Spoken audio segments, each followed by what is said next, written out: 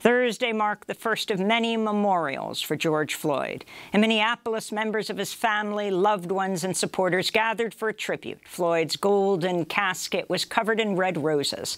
A picture projected on the wall above it showed the mural of Floyd that's been painted at the street corner where he died. The mural reads, "I can breathe now." During the tribute, people stood in silence for 8 minutes and 46 seconds, the amount of time police officer Derek Chauvin kneeled on Floyd's neck as he pleaded for his life. Almost 3 of those minutes, Floyd was unresponsive. This is one of George Floyd's younger brothers, Philonise Floyd. It was just amazing. Everywhere you go and see people, how they cling to him. They wanted to be around him. You know, George, he was like a general.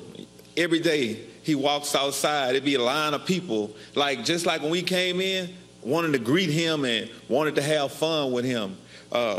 Guys that was doing drugs, like smokers and homeless people, you couldn't tell, because when you spoke to George, they felt like they was the president, because that's how he made you feel. Wow. He was powerful, man. He had a way with words.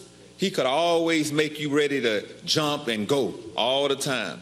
Everybody loved George. We didn't call him George. We called him Perry. If you called him Perry, you knew him direct, you know what I mean? Because George was the name, everybody called him Big George, Big Floyd, you know, Georgie Porgy. He had so many different names. But I'm going to go ahead and let... Go ahead. I'm not stopping you. Go ahead. I'm just, man, it's crazy, man.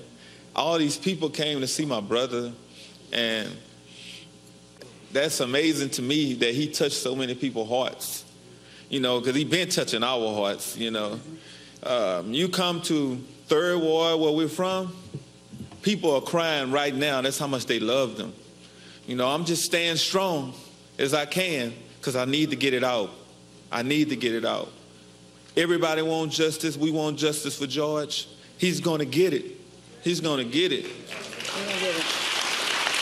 That's George Floyd's younger brother, Philonise Floyd, speaking during the tribute Thursday in Minneapolis, where Reverend Sharpton announced he's joining with the families of people killed by police to organize a march on Washington on August 28th, the 57th anniversary of the historic demonstration for civil rights led by Reverend Martin Luther King, Jr. It's also the day in 1955 Emmett Till was lynched. Reverend Sharpton urged those gathered Thursday to stand up in George's name and say, "Get your knee off our necks." George Floyd's story has been the story of black folks, because ever since 401 years ago, the reason we could never be who we wanted and dreamed to be in is you kept your knee on our neck.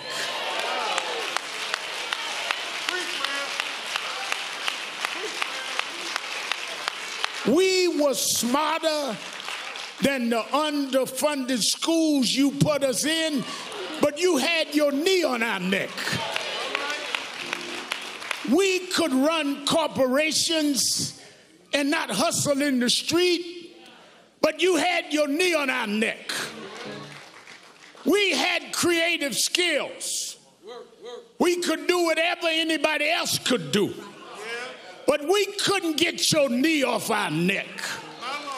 What happened to Floyd happens every day in this country, in education, in health services, and in every area of American life. It's time for us to stand up in George's name and say, "Get your knee off our necks."